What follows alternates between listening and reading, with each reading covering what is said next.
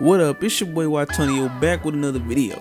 Now I've been a lot of good music coming out this year, followed by some dope mixtapes. So today we gonna count down the top 10 best mixtapes of 2017. Let's get into it. You remind me of money, I can't waste no time, I ain't worried about. Now coming in at number 10, we got Lando's Don't Let Yo Hear This. Now this mixtape had a lot of potential and I feel like Lando for the most part delivered on this tape. Now while I do think some of the beat selections could have been better, it still was a well put together tape and had some dope artists featured on it. I do feel like Lando could have done better, but like I said, the project as a whole was dope.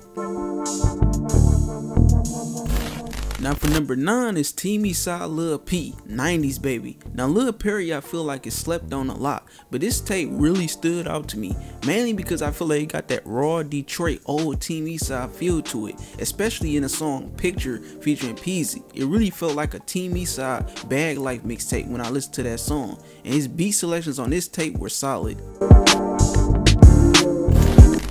Next for number 8 is Rocky B, Rocco. Now Rocky had a great year this year, and I feel like this mixtape really reflected that. She had her ups, she had her downs. It seemed like one minute everybody was rocking with her, then the next everybody against her. And she gets real emotional on this tape with songs like B-Style, but then back raw with it with Vindictive. She's also very versatile on this tape as well. As you can hear, she gives us some more R&B hip-hop records like With You, and she does it well.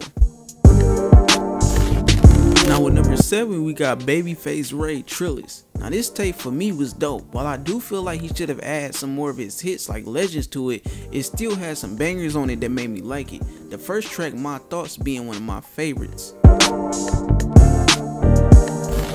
Number 6 is Bang Gang Mazzo's God's Boy. Now Mazzo came out strong this year with the intro to God's Boy. It was raw, it was powerful with a dope video to match shot by Jerry PhD.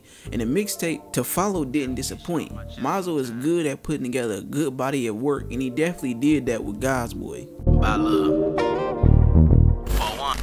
Next is Joseph Mid Fashion's Check the Score for number 5.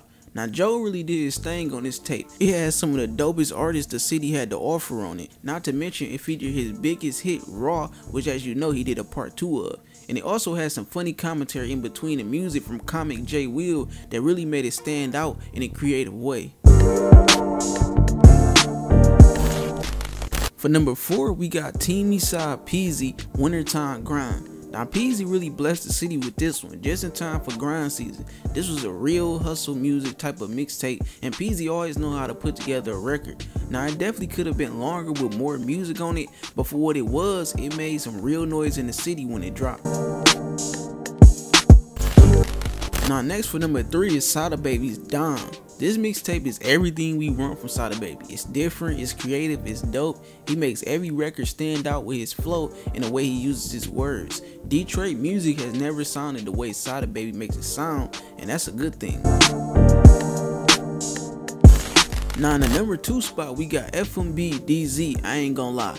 Now I ain't gonna lie, this wasn't gonna be number 2. It was actually gonna be a bit higher on the list, but after realizing the impact FMB had this year with some of the records featured on his tape, he had to be moved down. FMB DZ definitely dominated this year. He took everybody by surprise, and this mixtape has everything we love about him on it.